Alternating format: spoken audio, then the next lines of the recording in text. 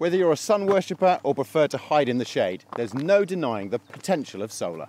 To power the developing world and beyond, charge our electronic devices and much, much more in an affordable and sustainable way.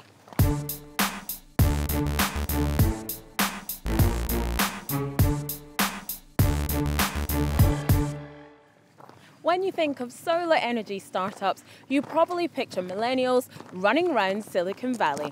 In this episode of Sustainable Energy, coming to you from a solar farm in the beautiful southeast of England, we look into the horizon at a diverse range of solar energy startups working towards a sunny future and shed light on how they plan to make that happen.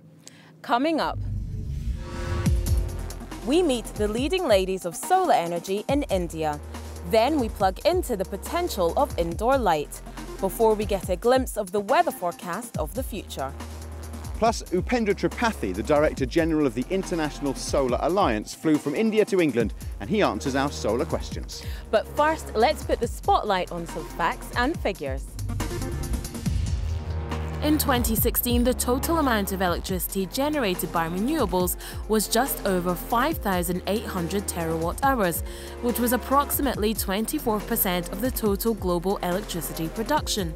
Solar energy accounted for 6% of the electricity produced from renewables. There was a 31% increase in solar power generation between 2015 and 2016. Between 2009 and 2017, the price of solar panels per watt declined by 75%. Over 1 billion people in rural parts of the developing world are living in energy poverty with no electricity. In Jaipur, India, rural women are the beacons of light, offering hope of a brighter future. Frontier Markets recruits women living in rural parts of India to act as solar sahelis or solar friends, selling solar energy products to their neighbours. They walk to nearby villages to spread the word on the benefits of solar energy, demonstrate how the products work, and persuade co-reliant communities to invest in solar-powered solutions instead. The company's main mission is to create Saral Javeen, or an easy life for rural customers. One thing we need to understand about rural customers or rural households is their life is extremely challenging. They don't have access to infrastructure, they don't have access to electricity, they don't have access to water, they have health crises. Every day, their life is challenging, but they always have a smile. So when we look at the concept of what we want to do and how we want to respect them, we believe that we're here to ease their life by the services that we offer, or Saral Jivan. So one thing that we really believe is that if I want to address the challenges in your life, my goal is to just make your life a bit easier. Since Frontier Markets was founded in 2011, it has built up a network of 5,000 female entrepreneurs who are fully trained in marketing and in the technology so that they can teach their customers how to use the products.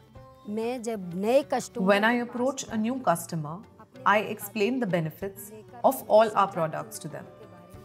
Sometimes people understand immediately. They know about Frontier Markets and the work we do. But if it's a new customer who doesn't know about us, I demonstrate all the products to them. The first challenge for the solar sahelis is to convince their neighbours that solar is a reliable source of energy and to shake off scepticism that comes after a prevalence of poor quality solar products in India over the last 2 decades. Solar Rakshak Plus is our most popular product. It is mostly used for farming activities. It has a good range of almost 1 kilometer. It is a very sturdy product. It is known to perform without any problems for over 2 years. You can even charge your phone. That's one reason for its high sales. It has a lot of demand in rural India. That's what I sell the most. One of the many benefits of selling to people they know and who live within walking distance is that they can offer repairs and technical advice in a full after-sales service, something most regular shops in rural India would not provide. Our emphasis on Solar Sahelis came when we recognized that if you truly want to work on behavior change and help rural households connect with the emotional challenges that they face, women are perfect at that. We found an opportunity to really bring women into the value chain in a way that did not exist before. We also learned that 70% of our users were women. So when you're understanding the burden of electricity and you're starting to think about who is the best to connect with that, it became women. So this unique startup is shining light on the power of rural women who fully understand the needs of their customers.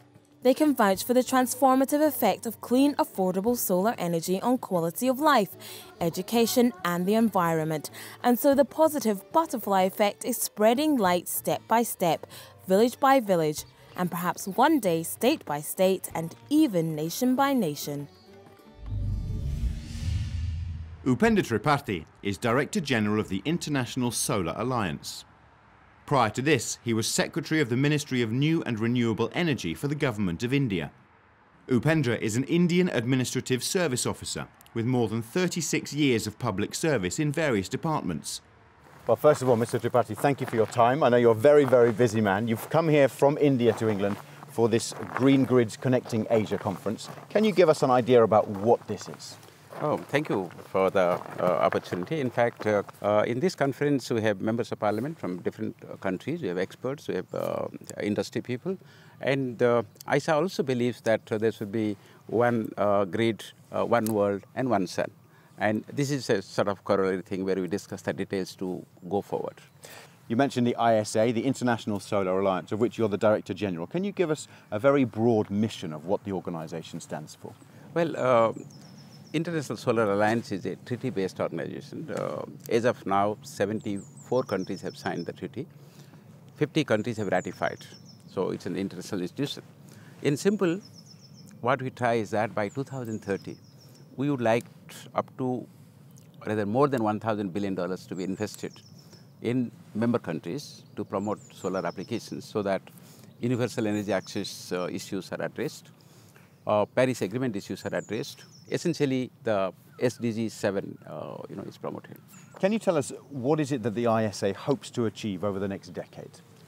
ISA believes that there are 1.2 billion people without access to electricity, and there are around 2.4 billion people without access to clean cooking medium, and they're mostly women. So ISA believes that with the help of solar energy and the tools and techniques that are available, by 2025 even, the universal energy access should be possible. What can be done to ensure that people all over the world can access reliable and affordable solar energy? Well, number one, we should make appropriate technologies available in the context of the people who need them and where they do need these technologies. And number two, which is more important, is aggregation of demand, risk and resources. When I say aggregation of demand, I'll give you one example. For example, in India, they bought 320 million LED bulbs all over the country. As a result, the prices went down by 80%. Now, if we can aggregate demand for water pumps, street lights, home lighting systems, solar pumps in a global scale, and then also aggregate risk associated with that and make those projects bankable, that brings in accessibility to affordable solar energy. What's the potential for upscaling the work of programs like the Solar Sahelis from a village level to a much more macro scale?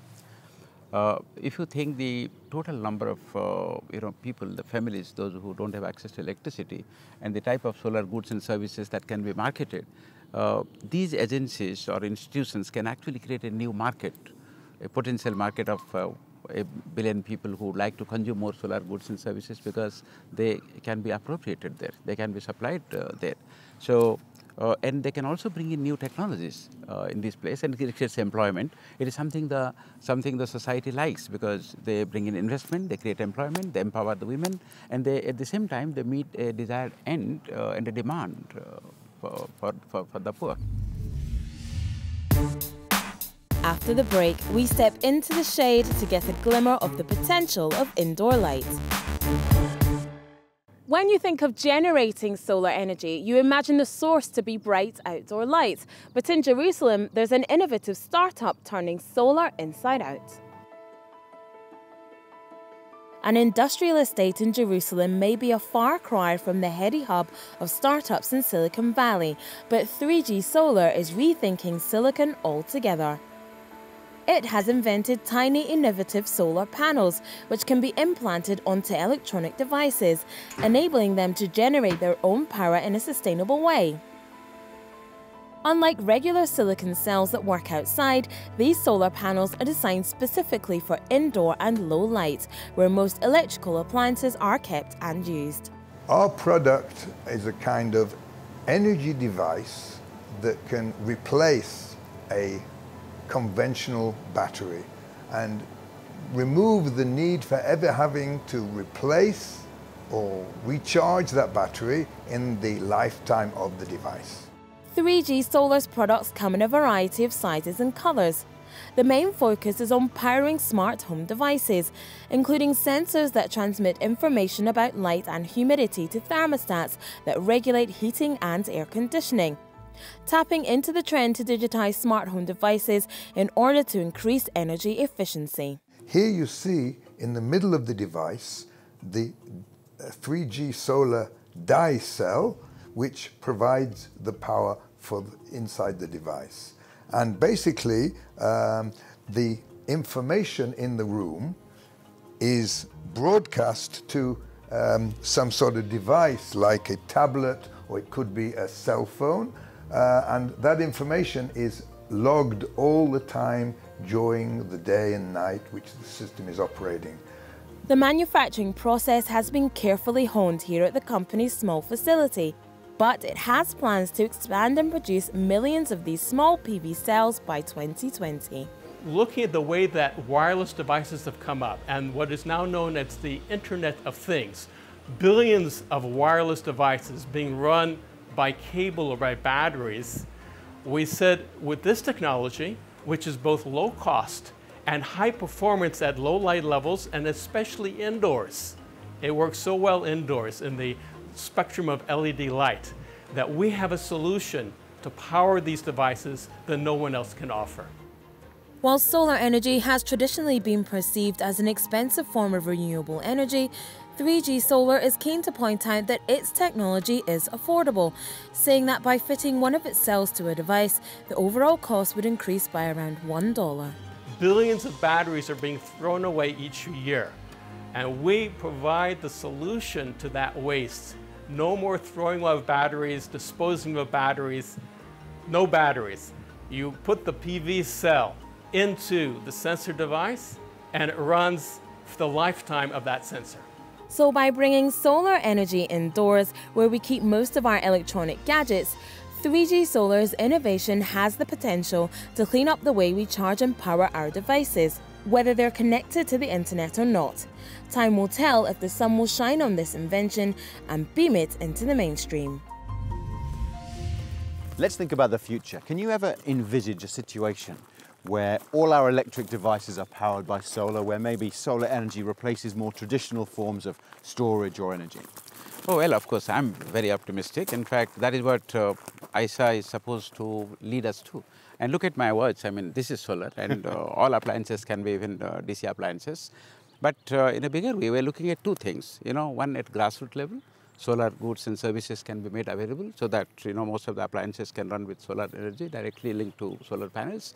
And the other thing, we're talking about mass generation of electricity at utility scale, combining both PV and heat, so that at times when the sun is not there, we run things with the electricity generated from the heat stored during the daytime.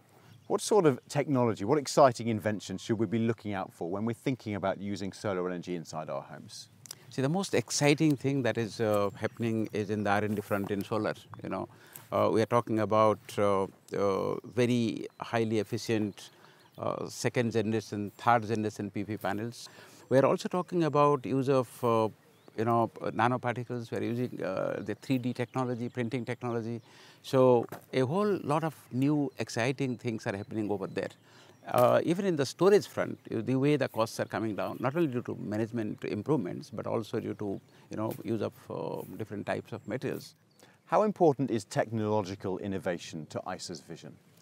Technological innovations are very critical for ISA's future and for universal energy access, because number one, technology determines the cost of solar energy, and number two, the technologies also are very critical in terms of amplifying the application of solar energy. So for these reasons, the scale and the skill that we talked about earlier, you find technology is very critical. And that's why we are creating a platform of even technology in the public domain where member countries can access. Technological innovation is so important when we think about the future of solar energy. What is it that ISA does to help support the development of that? Well, we do understand that technological innovation is very crucial. So we have set up a number of task forces where we can involve the research community, the different organizations, industry. For example, there is a task force on innovation and global leadership. There is a task force of foundations. There is a task force of chambers of commerce and industry. So we involve all these agencies, to find out what type of technologies are available out there, and also to promote. We establish solar awards to find the best scientists whom we can give some award in terms of R&D. We also have a network called Infopedia, where we connect all the R&D organizations in the member countries who can share information, identify critical areas where research is required. And we also tie up with other R&D agencies of member countries. So a whole lot of strategy we put in place to see that we meet our R&D requirements of ISA among the member countries, and which would be the focus areas. Also to incentivize research and development, we have institution of awards. Well, R&D is a crucial part when we think about our solar energy future. But if you thought you already knew about your solar energy future, here's one common misconception. You thought you knew? Think again. Myth: solar panels will not work in a cold, cloudy climate. Fact: solar panels can still generate power on cold, cloudy days, as it's the radiation from the sun rather than the temperature and heat that provides photovoltaic generation. For optimal solar panel output, a clear, bright day is the ideal weather, as the panels then receive the most light. However, even on cloudy days, panels can potentially produce up to a third of their maximum output, though estimates vary. Wind and rain can also benefit solar panel output by cleaning off any debris. Conversely, extremely hot climates can cause solar panels to overheat and become inefficient, in the same way as our electrical devices overheat in hot weather. After the break, we check the weather forecast to see if we can catch some rays. One common criticism of solar energy is that it's hard to predict and manage. In Reunion, there's an exciting startup working around that by shining light on forecasting solutions. Under the beating sun of the Indian Ocean, Reuniwatt has developed cutting-edge technology to help forecast solar energy in the foreseeable future. As solar developed very fast in Reunion Island, grid electricity operator was worried about potential impact on the grid stability. So grid operator decided not to connect any longer solar farms to the grid. Something had to be done in order to enable a safe and massive penetration of photovoltaics on the grid. Solar forecasting is the simplest, cheapest way to mitigate the risk. According to the company, its products give an accurate forecast of the volume of energy solar plants will produce in the minutes, hours, and days ahead. This allows customers to manage the energy they produce effectively, increase their trading revenue, and give a reliable estimate of how much solar energy they can supply to the grid. In order to measure then forecast solar energy, Reuniwatt uses a multitude of data sources: satellite observation, weather models, ground sensors measurements, and sky images. I designed the pipelines to collect, clean, aggregate, and share the data with the rest of the team. And the goal is to make sure that the forecasts that we send to our clients are always the most accurate. Reuniwatt's first ever customer was Albioma, an independent power producer which installed the product on the roof of a local supermarket in St. Louis in 2014, where it shines brightly to this day. We are serving here Albioma, our pioneering customer, located on the rooftop of a supermarket. Here is our patented imaging system. Camera, which is not a standard one but an infrared, is looking downwards on the mirror, catching all the sky. We are collecting cloud temperature, which is linked to the cloud altitude. Then we can construct the 3D map of the cloud cover. The company now operates worldwide, mainly selling data to countries such as Australia, French Guiana, Israel and Brazil. The weather conditions and rich natural environment of Reunion lend themselves to renewable energy, especially solar, marine, wind and biomass, and the island is aiming to attain energy autonomy by 2030. The prospect of affordable and predictable solar energy is certainly appealing, but it remains to be seen if forecasting technology will take off in countries where the weather lends itself less to generating solar energy. Benefits of solar forecasting is simple. Electrical grid must be balanced at all times. Production must equal consumption. Opponents of solar call it intermittent. When a cloud comes in, production will drop. Without forecasting, you must run idle full-time a thermal unit in order to guarantee proper balance of the grid, inducing hidden costs.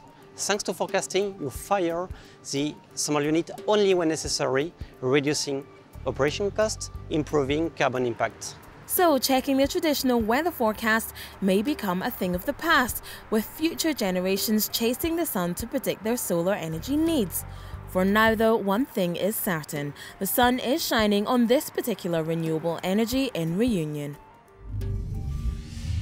Now, skeptics will say that solar power is unreliable, unpredictable and costly. What do you say to them? Well, definitely it's not costly anymore. In most countries, you'll find it has attained grid parity, and the costs are progressively coming down. Now, so far as reliability is concerned, and you will find that it is becoming more and more reliable. And with the type of storage technology that is coming in, this will not be an issue in the future.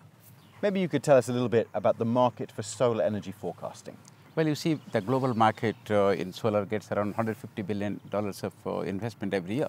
As the market expands, the demand for reliability, for scheduling power becomes more and more important, and that is required for grid stability, that is required for grid maintenance.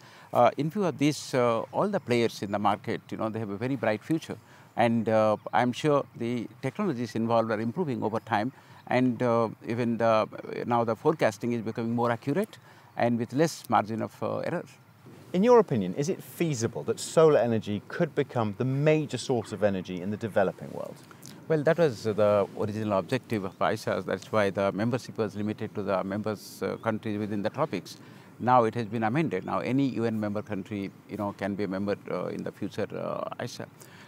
Because quite a few countries developing or even least developed countries will find that solar rich resource countries.